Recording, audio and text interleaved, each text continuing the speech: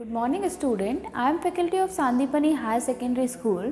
Today we will start lesson number 7 from Math Magic book of class 5th. आज हम class 5th के लिए math magic book से lesson number 7 start कर रहे हैं. The lesson name is can you see the pattern. क्या आप पैटर्न को देख सकते हैं. क्या नाम है हमारे चैप्टर का. Can you see the pattern मतलब जो पैटर्न होता है क्या आप उसको देख सकते हैं. यस. क्या होता है ना बेटा, पैटर्न मीन्स व्हाट. जैसे कि कई बार हम हमारी जो हमारी ड्रेसेस होती है, ठीक है, आपके पास डिफरेंट टाइप की ड्रेसेस होती है, उस पर प्रिंट होती है ना आपके. या तो आप टी शर्ट ले लीजिए या टी शर्ट के बाद स्कर्ट जो होती है आपकी, उसमें कई बार नीचे बॉर्डर में प्रिंट होती है. तो प्रिंट कैसी होती है वो, या तो फिर यदि एक सर्कल बना होता है, इस पर एक ट्राइंगल बना, जो भी शेप बने हुए थे, जैसे कि हम यहाँ पे देख सकते हैं she is a one girl. ये क्या है, यहाँ पे एक गर्ल है ईशा. योर स्कर्ट, इसकी स्कर्ट बहुत ब्यूटीफुल दिख रही है ना. ये इसकी मदर है, ये इसको बोलती है कि your skirt is to beautiful, मतलब तुम्हारी जो ये स्कर्ट है ये कितनी ब्यूटीफुल है. तो ये बोलती है ये मेरी मम्मा ने बनाई है. तो कैसे बनाई है, आप इसकी जो नीचे वाली डिज़ाइन देखेंगे, नीचे वाली डिज़ाइन आपको क्या देख रखी है, एक इस टाइप का शेप है, ये आप यहाँ पर देख सकते हैं. तो ये एक बार इसका जो फेस है वो अपवर्ड है और एक बार डाउनवर्ड है. मतलब ऐसा ऐसा ऐसा ऐसा, इसको पूरा ऐसे करके और ऐसा करके, मतलब ये क्या है, एक पैटर्न में लगी है. कभी जैसे आपके पास एक कुर्ता हुआ या फिर हम बोल सकते हैं कोई टी शर्ट हुई, उसमें स्पॉट होते हैं, तो red white red white red white है, मतलब वो भी क्या है, एक पैटर्न में है. रेड है फिर वाइट है, फिर रेड है फिर वाइट है, फिर रेड है फिर वाइट है. मतलब ये क्या है, एक पैटर्न की बात हो रही है. मतलब ये जो भी आपको दे के रखा है ये एक पैटर्न में दे के रखा है. तो ये इसको जो बोलते हैं ना, इस टाइप का जो ऑर्डर होता है, इस टाइप में जो जब ये जमा होता है तो ये क्या होता है, पैटर्न कहलाते हैं. जैसे आपकी बुक की यदि बात करें तो Isha is a one girl, उसके पास एक बहुत सुंदर सी स्कर्ट है. तो वो बोलती, जो एक ये होती है, ये गर्ल है, ये बोलती है कि तुम्हारी स्कर्ट बहुत ही ब्यूटीफुल है. तो ईशा बोलती है कि ये मेरी मदर ने मेरे लिए बनाया है. I have seen the some block making a different pattern on a kurta, how was different. अब वो बोलती है कि मतलब अगर ऐसा आपने ऐसा देखा तो क्या हम भी इसका देख के एक ये इसका ऐसा शेप है, हम ब्लॉक में भी तो कुर्ता बना सकते हैं, है ना. तो वो बोलती है मे बी तुम्हारी स्कर्ट मुझे बहुत ब्यूटीफुल दिख रही है, अगर ऐसा पैटर्न में ब्लॉक में बनाऊँ तो कितना अच्छा दिखेगा, कितना डिफरेंट दिखेगा. In your skirt the rule of the pattern is one up and one down then it is repeated. अब वो बात करते हैं कि तुम्हारी स्कर्ट में क्या है. जैसे कि मैंने अभी आपको बताया, एक जो है अप है और एक डाउन है, फिर अप फिर डाउन, फिर अप फिर डाउन, अप डाउन. तो ये ऐसे क्या है, तुम्हारी स्कर्ट का ये पैटर्न है. But in my brother kurta is one take 1/4 every turn time, the rule is to repeat. मतलब ऐसा सेम रूल जो बार बार रिपीट होता है ना. कोई सेम रूल जो बार बार रिपीट होता है वो क्या कहलाता है, पैटर्न कहलाता है. तो आपको पैटर्न के बारे में समझ में आया. पैटर्न होता क्या है, यदि कोई सेम रूल सेम थिंग जो बार बार रिपीट हो रही है वो क्या कहलाती है, पैटर्न कहलाती है. और उससे हम जस्ट बहुत सारी बात, जैसे कि एक फ्लावर है, अब at the place of this block flower भी हो सकता था. Flower leaves, flower leaves, flower leaves, flower leaves, flower leaves means flower है उसके बाद लीव है, फिर फ्लावर है फिर लीव है, फिर फ्लावर है फिर लीव है, फिर फ्लावर है फिर लीव है. मतलब ये आपका कंटिन्यू रिपीट हो रहा है, सेम रूल रिपीट हो रहा है. तो जब सेम रूल रिपीट होता है तो वो क्या कहलाता है, पैटर्न कहलाता है. और इसीलिए हम बोल सकते हैं कि हम पैटर्न को देख सकते हैं. पैटर्न हमको बहुत सारे कपड़ों में भी देखने को मिलता है, ठीक है. आप डिफरेंट टाइप की यदि ड्रेसेस लाते हैं ना, तो ड्रेसेस में भी क्या होता है, पैटर्न होता है. जैसे कि आपने कोई कुर्ता खरीदा या फिर आपने कोई अच्छा सुंदर सा ड्रेस मटेरियल खरीदा, उस पर प्रिंट बनी होती है ना. तो वो जो प्रिंट है जब सेम रूल को फॉलो करती है तो वो क्या कहलाती है, पैटर्न कहलाती है. So you understood about the pattern. Now we will discuss our next thing. हम बात करते हैं टर्न्स एंड पैटर्न की. Look at this block, we make 3 different rules to turn clockwise and see the. अब जैसे ये आपको एक ब्लॉक देके रखा है, इससे हम कितने टाइप के पैटर्न्स बना सकते हैं, ठीक है. डिफरेंट टाइप के हम पैटर्न इससे क्या कर सकते हैं, बना सकते हैं. First rule 1, repeat it with 1/4 turn. यदि हम इसको एक बार 1/4 टर्न पे रिपीट करें, टर्न करें, तो पैटर्न बनेगा.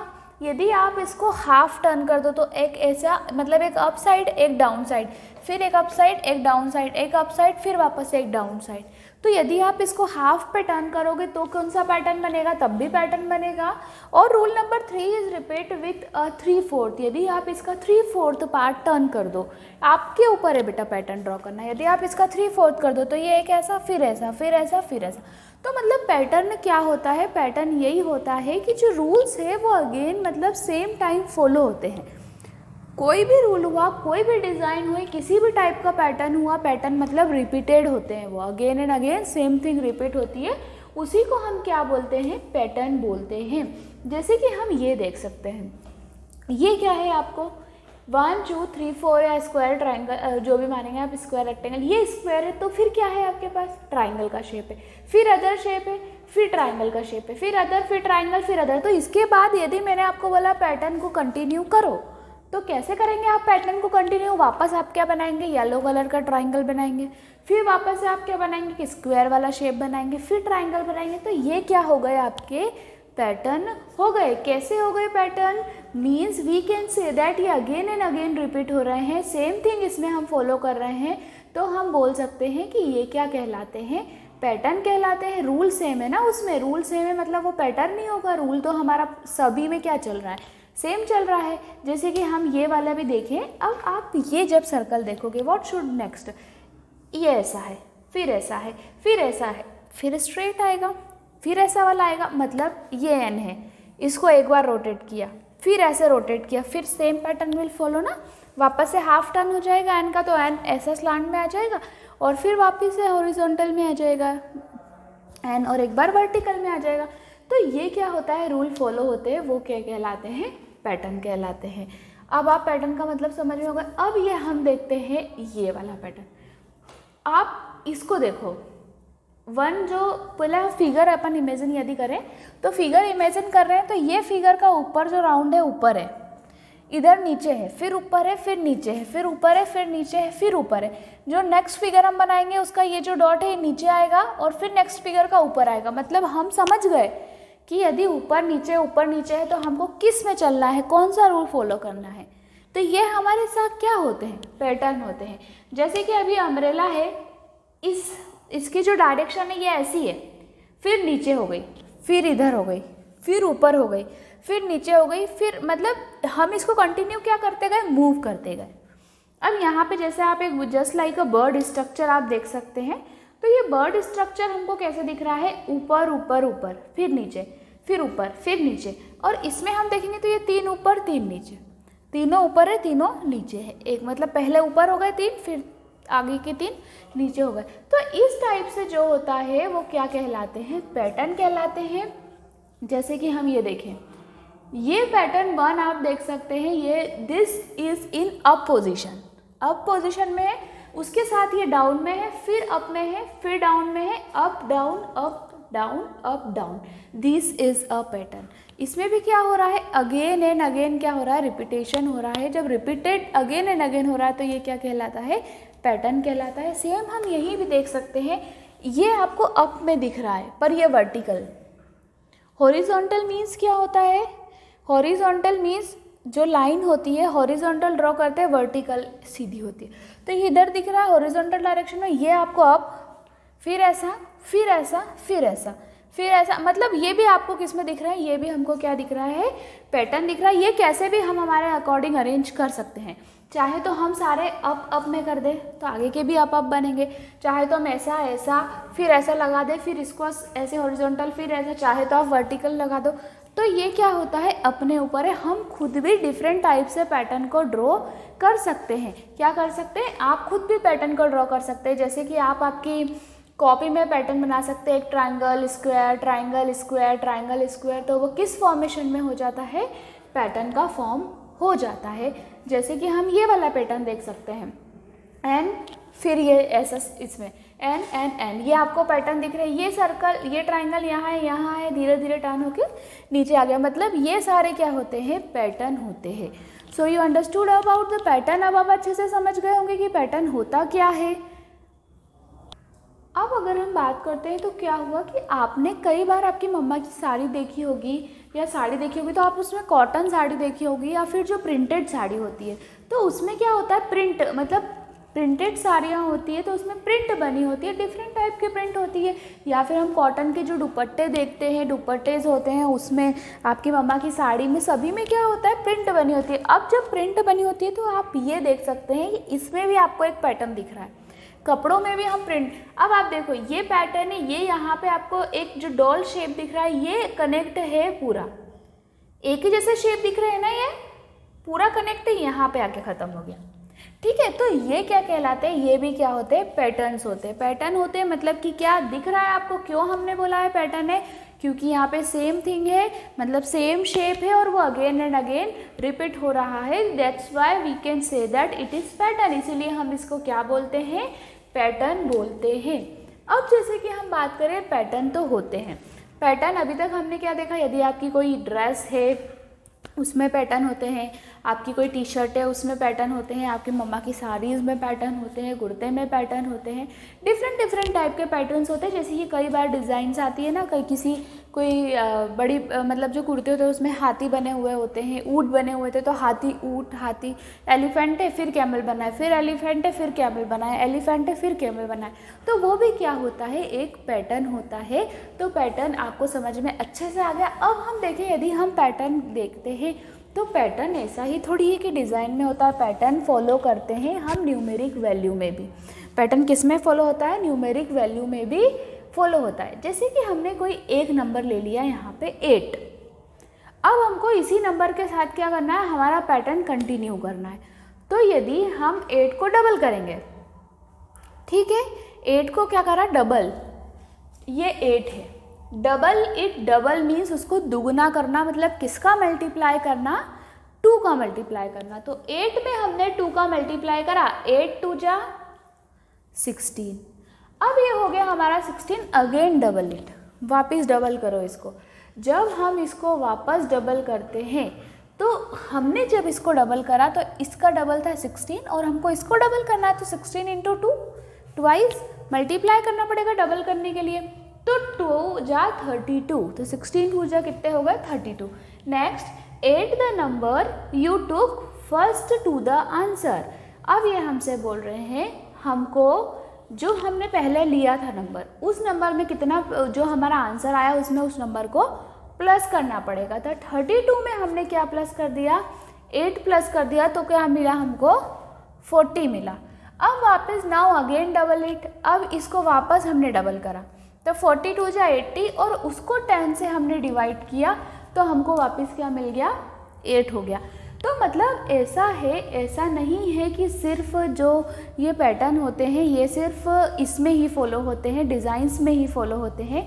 यदि हम पैटर्न फॉलो करना चाहें तो मतलब फॉलो जब करते हैं पैटर्न तो वो न्यूमरिक फॉर्म में भी होते हैं। अब जो जैसे कि ये पैटर्न की हम बात करें, इसमें क्या है, this is I can find it quickly, see here what that just like we are considered as a teacher, what is someone gives you or 10 numbers together, है ना। So oh I can find quickly, smart, how you can do it, I can get the sum without adding। अब ये क्या है, इसमें हमको numbers they के रखे हैं, ये इस टाइप के पैटर्न आप खुद भी बना सकते हैं, जैसे 1 + 2 + 3 + 4 + 5 6 7 8 9 10, इन सब का सम क्या होता है 55 होता है। वैसे यदि आप देखो यहाँ पे 11 + 12 + 13 + 14 15 16 17 18 19 20, उन सब का सम कितना हो जाएगा 155। कितना हो गया उसका सम 155। अब आप 2 की लाइन में चलो, 21 22 23 24 25 26 27 28 29 30। अब क्या हमको किसी को बताने की ज़रूरत पड़ी, नहीं बताने की ज़रूरत पड़ी, क्योंकि ये हमको पैटर्न दे के रखा है। 55 155 255 355 455 555, मतलब हमको खुद को समझ में आ रहा है। क्या समझ में आ रहा है कि अगर 1 से लेके 10 तक है, अब ये 11 12 है तो और आखिरी में 20 लिखा है, तो पैटर्न क्या है, एक एक डिजिट लिखना है हमको, स्किप कुछ भी नहीं करना है। 31 के बाद 32, 33, 34, 35, 36, 37, 38, 39, 40, 41, 42, 43, 44, 45, 46, 47, 48, 49, 50, 51, 52, 53, 54, 55, 56, 57, 58, 59, 60, 61 is there, 62, 63, 64, 65, 66, 67, 68, 69, 70. तो ये क्या हो गया इसको, और इन सबको जब हम सम करेंगे तो हम क्या लिखेंगे यहाँ देखो एग्जैक्ट आपका सम आएगा 255, 355, 455, 555 और 655. मतलब ये आपको समझ में आया ये क्या है, ये भी क्या है, पैटर्न है. So you understood this much. इसके बाद हम ये देखते हैं बेटा कई बार ऐसा होता है कि लेफ़्ट टू राइट और सेम टू सेम, कुछ नंबर ऐसे होते हैं जो लेफ़्ट और राइट से सेम टू सेम होते हैं.